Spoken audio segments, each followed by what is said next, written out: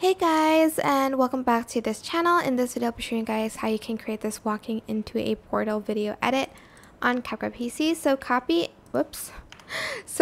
and paste your videos and copy and paste it again. On the third video, go to cutout and you're going to select auto cutout.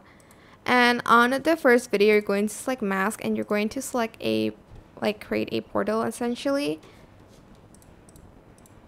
And then, actually on this one, you're just going to delete that.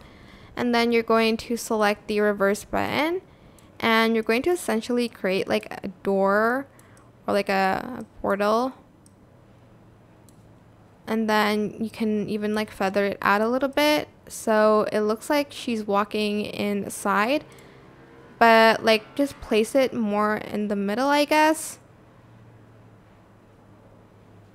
And make sure like the video that you have, like she's really going inside.